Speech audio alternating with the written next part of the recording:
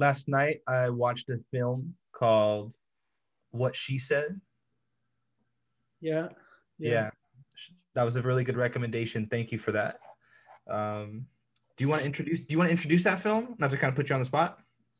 Yeah, I mean, it's pretty kind of, it's a simple thing to introduce. So Pauline Kael, the film critic, it's a little bit of I don't want to say it's a biography about her, but it's kind of a slice of life about her as a person, her style, a lot of the people that she influenced and the people that careers got started by her. For example, Paul Schrader, who we all hopefully is the writer of Taxi Driver and Raging Bull, and obviously his own filmmaker in his own right, First Reformed, and her unique style. And one thing that is unique about her, probably the most unique thing, is that she didn't formally, quote unquote, get trained in studying film theory or the history of film.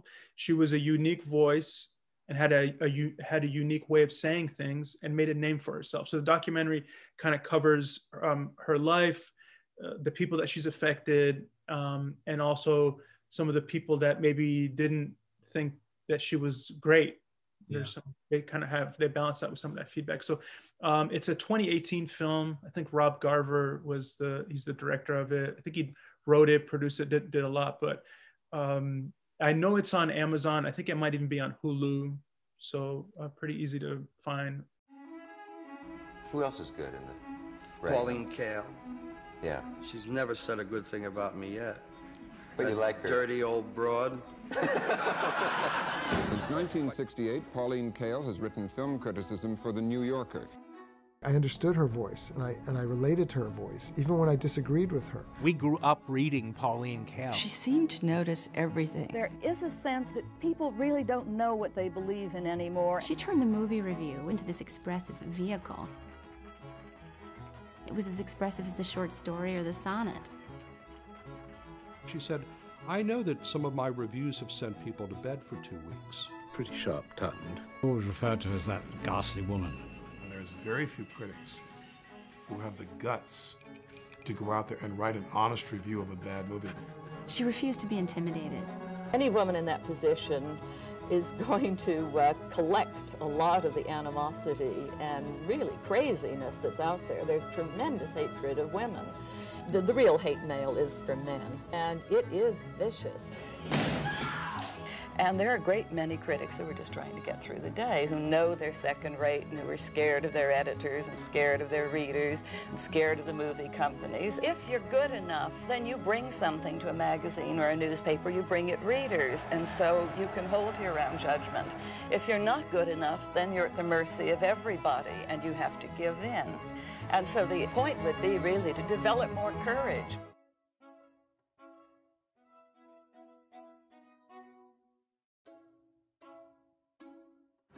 But she's probably the most qualified critic in the world, because she cares about film and those that are involved in it. What did you think overall? Yeah, it was a good one to also recommend to watch it with Kendra. We both really enjoyed it.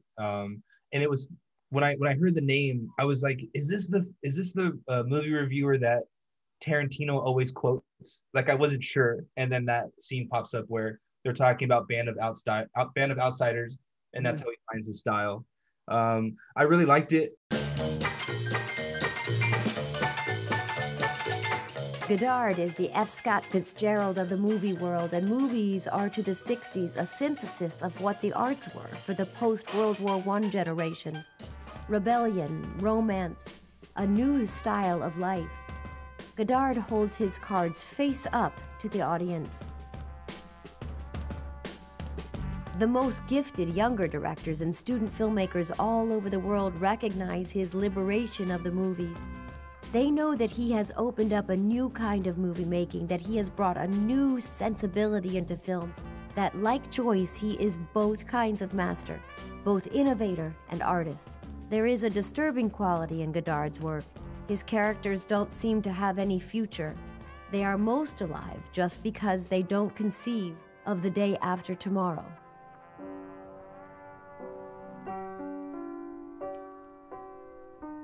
The one review Pauline Kael wrote that ended up meaning something to me in a big way was for A Band of Outsiders.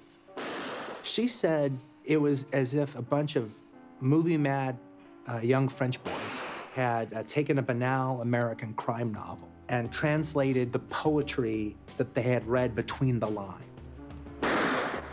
It was like, that is my aesthetic, right there. That's what I hope I can do. All those kids who used to go into the other arts, the brightest kids in America, the ones who used to become the architects and the writers and the poets, they're now going into movies. And I think they're going to bring new, more complex kinds of sensibility into movies. Look, watch.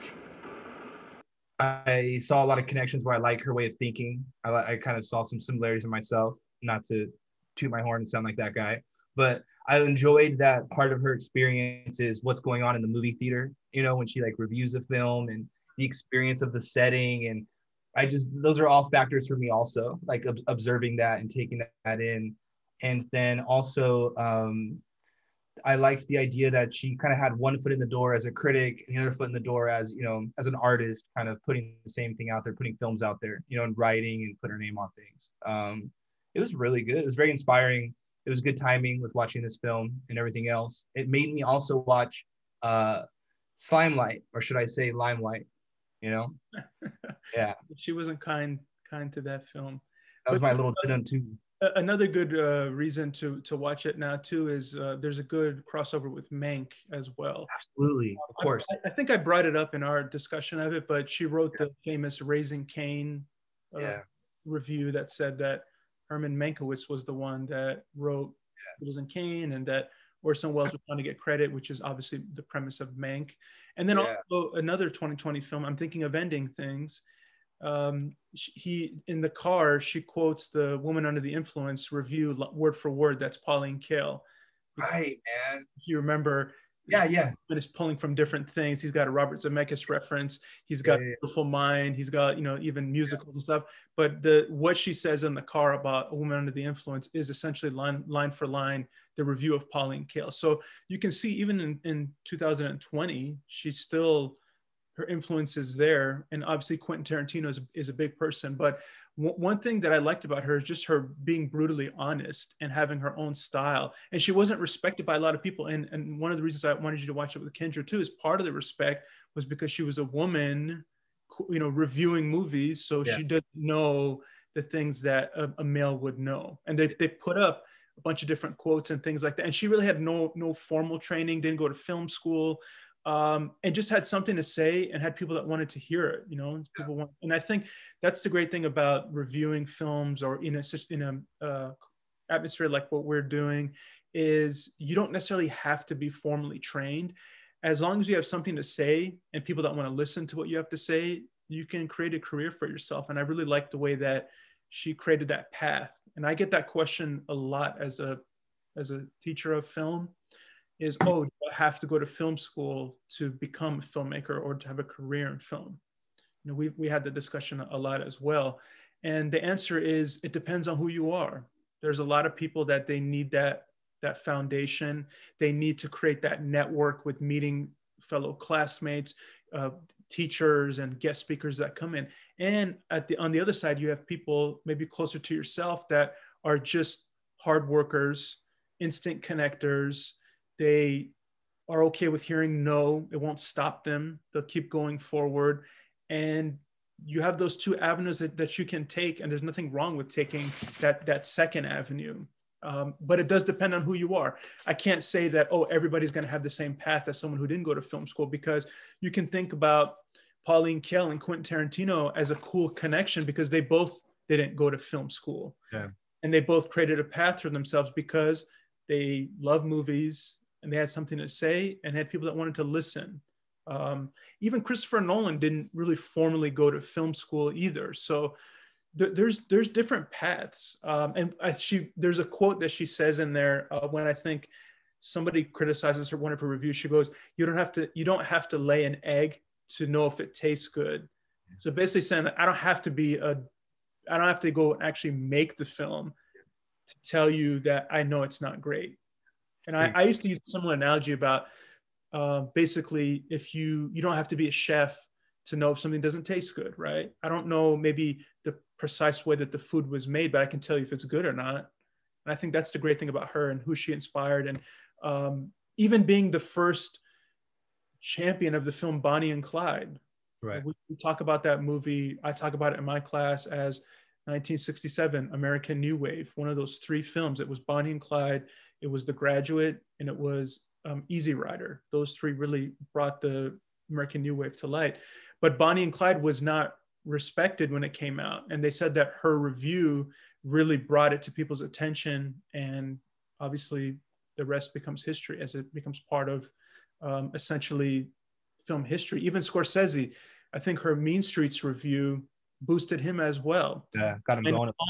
I think they show that from The Fury, the images from The Fury, from Carrie, from Sisters, like she was a big supporter of him as well. So she had this cool way of just kind of supporting certain people. And yes, of course, Chaplin and others, she was brutally honest for her own. And that's the fun thing about watching movies, is that there's no right or wrong way to do it. You sprouted off, so I had to make like little side notes. I love in her house the setup she had, the tile in the kitchen from the movie The River. Like right away when I saw it, I was like, is that from The River? And it was cool to hear like the letters that they shared from all the filmmakers that wrote her, and commenting like Spielberg let her know you figured out Jaws. And it was cool when they also showed that she really enjoyed The Last Tango in Paris. And then in my head, I was like, I didn't really care for that film. And it was just, everything was like really balanced with how they did the documentary itself also, we're all entitled to our own opinion, essentially, And it's just a nice perspective for people to see, because I think film criticism is a real lost art form in the way that it's truly done. And again, I don't mean you have to have formal training and know about Eisenstein and film theory and Andrew Saris and all this, but to articulate what you think of a film is not as easy as you think.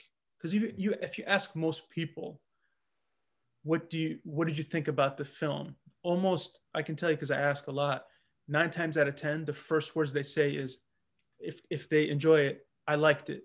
Yeah. And then they kind of just stop. Yeah.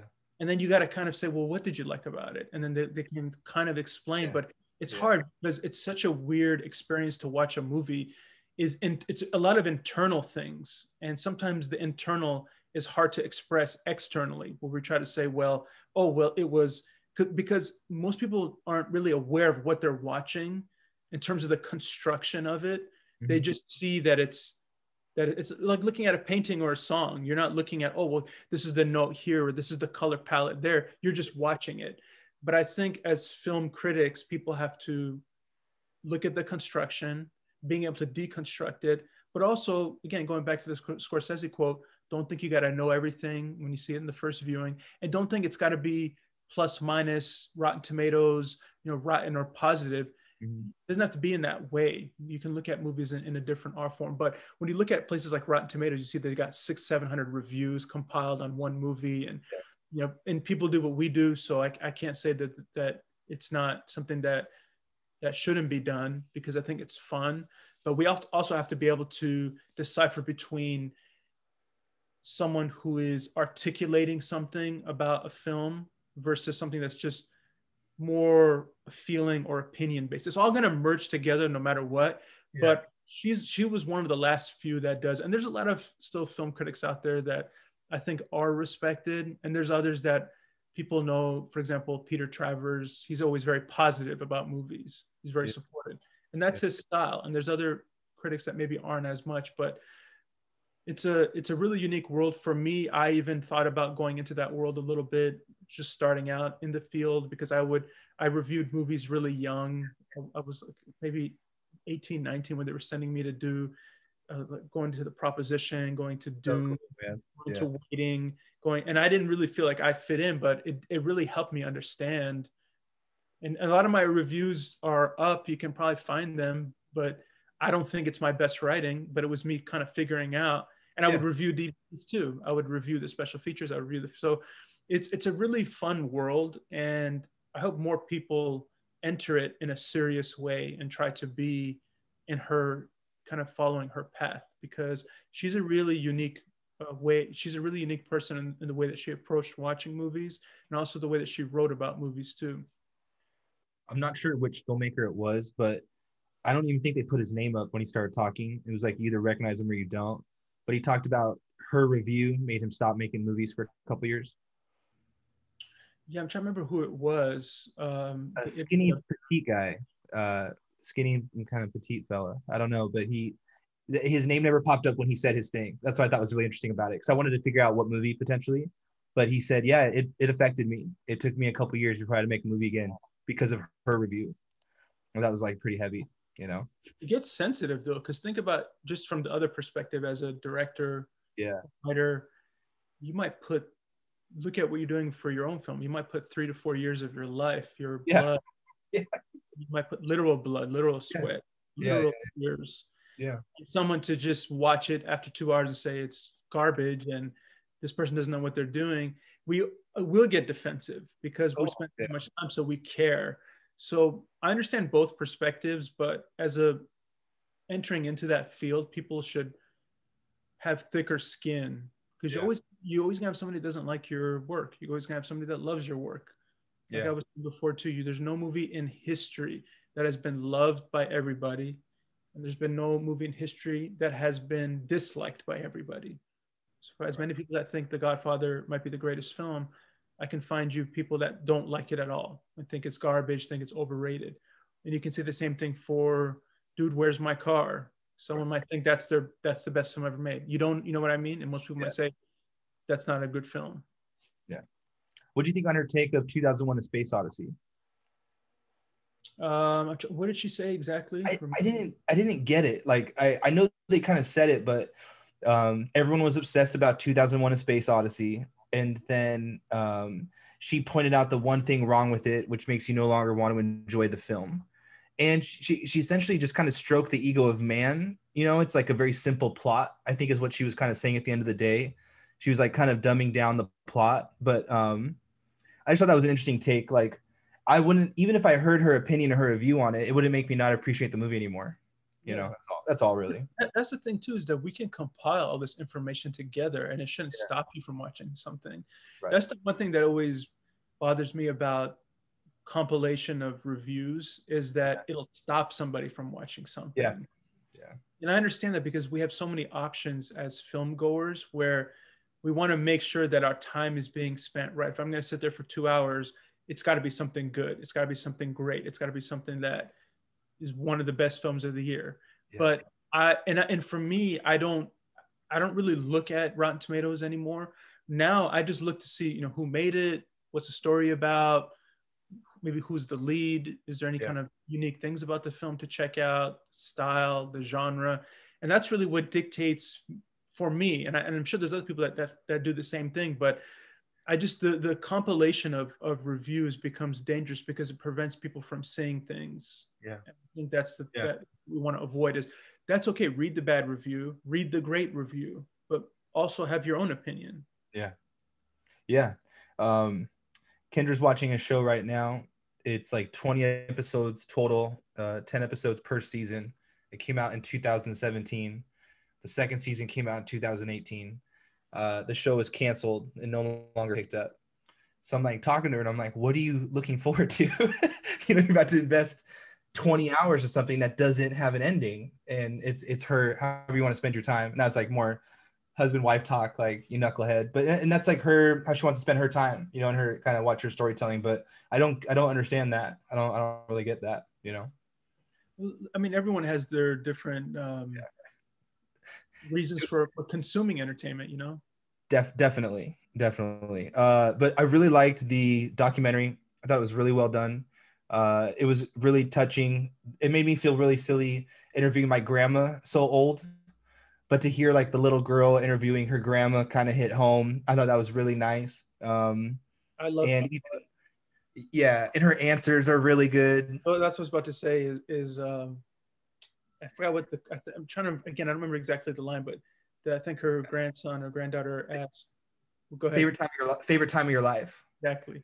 She's like, right now with you guys. And they're like, what? Yeah, no, it was really cool. And I liked trying to spot all the films in it. And I was able to spot like probably 90% of it. And then it was cool when they even show that she liked bad movies. You know, I mean, not to make me think of you in that way, but like you'll watch anything, or if something's like, we hated that movie, we had to walk out, you're more likely to sign up for it sooner than the big Marvel film for the weekend. I love that. I told you, if somebody tells me they hated a movie, 0%, I'm more likely to watch that, because I don't know. For me, I said this a million times. I quote Robert Altman. I tell you that you can learn as much from a bad movie as you can from a good one, because you learn what not to do, how not to approach it. What did they do wrong? Where did it go wrong? And then you can inject that into your own career, whatever you end up doing. And same thing with a great film. Yeah, of course you can see what they did great and you get inspired by it, but bad films shouldn't be overlooked either. You have obviously Tommy Wiseau with The Room. Neil Breen is somebody that my brother and I are big fans of his work. One of his movies are absolutely horrible, but man, they're so entertaining. I mean, the last one that he did, it was called Twisted Pair, and I went with my father and brother, and we saw it at the Frida, and it was such a great experience because it was all people that were there for the same reason. They know it's not going to be a great film, but it was such a fun time to go and watch it. Now, is every bad movie going to be like that? No, there's a reason why people went to go see it, but I don't really try to let critics or anyone tell me I shouldn't see something and say, oh, maybe even things that we review, I try not to say, don't see it. Right. You know what I mean?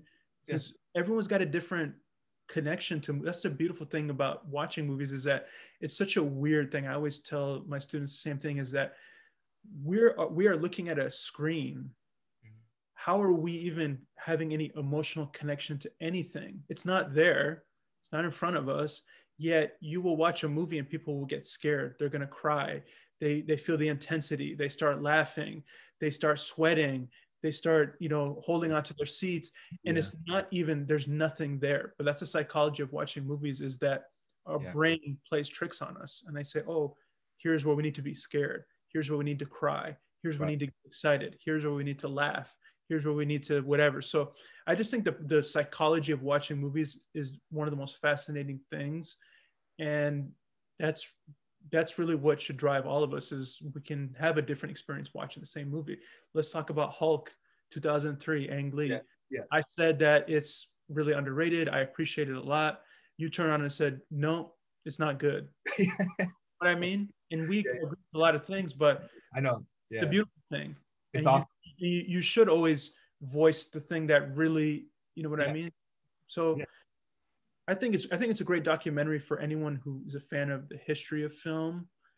But also anyone that maybe wants to be a film critic, or even for females trying to enter the industry. She's one of the pioneers of having to take a lot of bullets. Oh, you can't do it. You're this and that. As we know, even in front of the camera, behind the camera, wasn't any better going through the studio era, 50, 60, 70. I mean, up until 2017, 2018, with that Me Too movement, it was a real struggle, and it still is, for women to make film. But hopefully those struggles become less and less as new voices emerge and people realize that it's cool to have different voices. The same voices will make the same films, new voices, new films. It would have been really cool to meet her or watch a movie with her or any of that. And I like that she asks, before she shares her opinion, to be like a savage about it or just kind of share her thoughts. I like that she asked the person first, like, what'd you think? I think that's really cool. I think, if I remember correctly, I think even in Birdman, there's a reference to her. Oh, it's really cool. Oh, at the bar, like critics and I a little bit of a connection to her. So she's been in cinema, and her DNA is all over the place. Just looking at last year, like we said with Mank, I'm thinking of ending things, and you'll see it more and more. You'll see with people like Quentin Tarantino, who love her and respect what she did and inspired him. You said Band of Outsiders.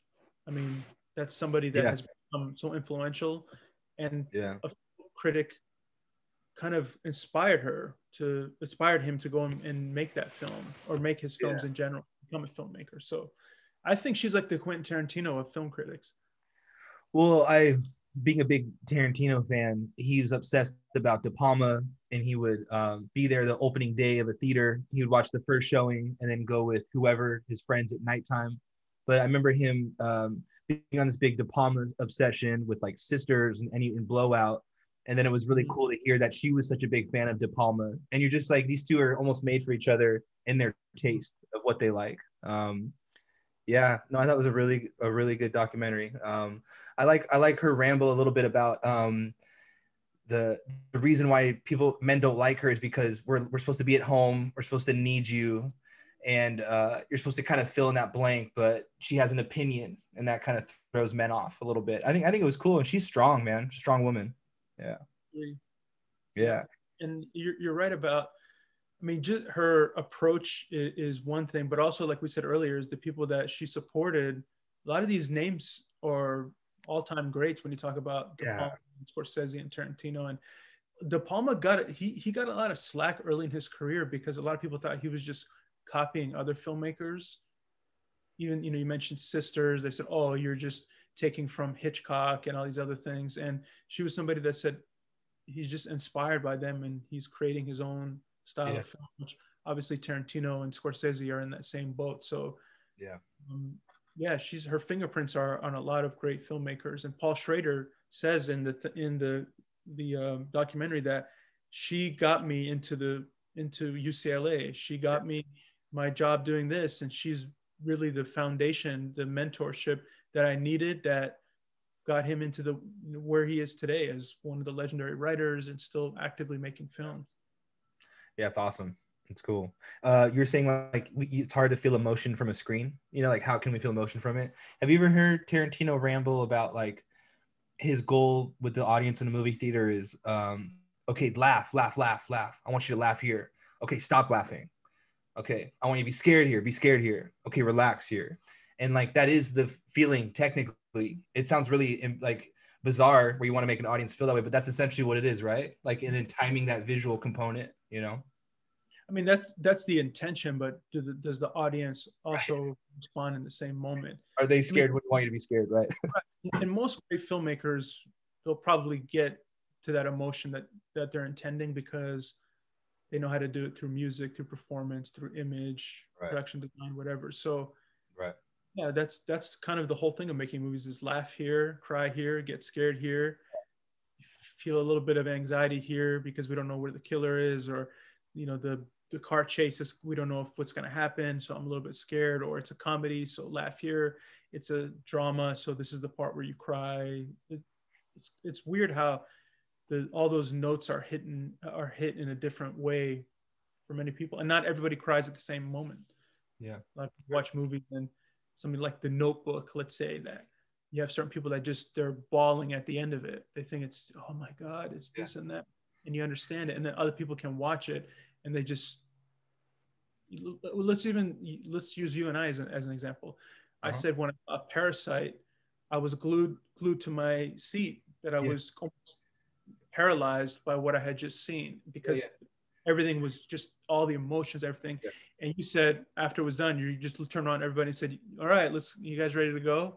Right. So there you go. It was with Kendra and Shun, and all of us were like, it's pretty good. It's a pretty good movie. And then like you hear more layers about it. Yeah, correct. Yeah. That's fun. It is. It really is.